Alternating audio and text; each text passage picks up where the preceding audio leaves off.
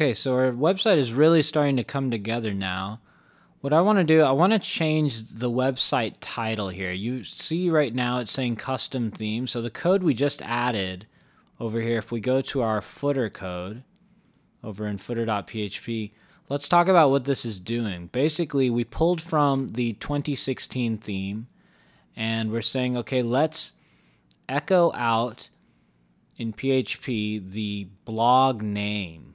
Okay, so by using this function here, this special function blog info name, it's going to pull out the name of our website, and it turned it into an anchor tag because we have these HTML anchor tags, and in here this href is set equal to some PHP code as well. This translates into our blog's home page. Okay, so this home URL, that's going to translate into our home page. And this escape URL, this is a safety feature. You want to do this and kind of learn from this. This is a safety feature so that our site doesn't get hacked so easily. So similar thing is happening here. They're linking to WordPress and they're filling that link with the text, proudly powered by WordPress. Okay, so let's go over here. And so custom theme, first of all, that's the site name. Well, where is that coming from? If we go to our admin section and we go to settings, you'll see this is where the site name is coming from. So we can just change this to whatever we want. We can just say custom site or whatever you want. You'll notice it changed up here, and it should also change on the front end in the footer. So if I hit save changes now, then I go over here and refresh. There, now it's saying custom site down there. So our site name will show, you could put your brand name or whatever you want in there. And then over here, this link is just pulling, like I said, from right here. And we can kind of leave that there, or you can delete it if you don't want that there. That's up to you. And what I'm also going to do now is kind of clean up a few things. So in our style sheet over here, we should go ahead and clean that up. So that's style.css.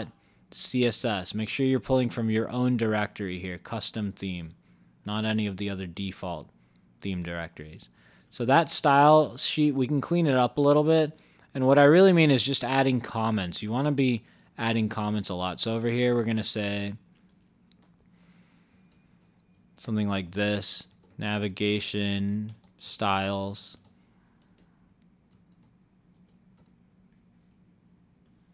And then I'll copy that, and I'll go, and I'm adding that right below this kind of gradient background style that we created.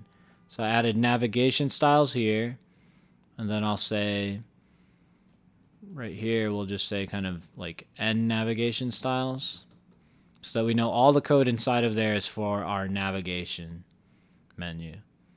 And then right here, we'll just also add a comment saying footer styles. You could say footer code or footer CSS, whatever you want to say, and then we'll just say end footer styles right there. We'll space that out just a little bit more. So now we have this stuff kind of labeled so that if we come back to this, we know what that code is for. Okay, so the last thing I'm going to do is go over to functions.php, and I'm going to show you a really important technique here, where when you create these custom functions, you want to make sure that you namespace them. And namespacing is just a way of avoiding conflicts with other, plugins or other developers who have written the same name of a function. And so we can namespace pretty easily like this. And I'll just demonstrate one so that you can kind of learn from it for now, and you can apply it to as many of these as you want. So let's say we wanted to make sure this was namespaced. The way we would do it is like this.